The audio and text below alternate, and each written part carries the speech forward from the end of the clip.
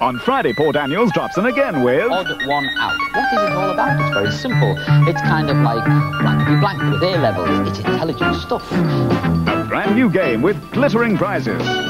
In fact, all the contestants have got to do is spot which is the odd one out of 4 objects. Names, places, faces that we reveal to them one at a time. Challenging questions with surprise answers.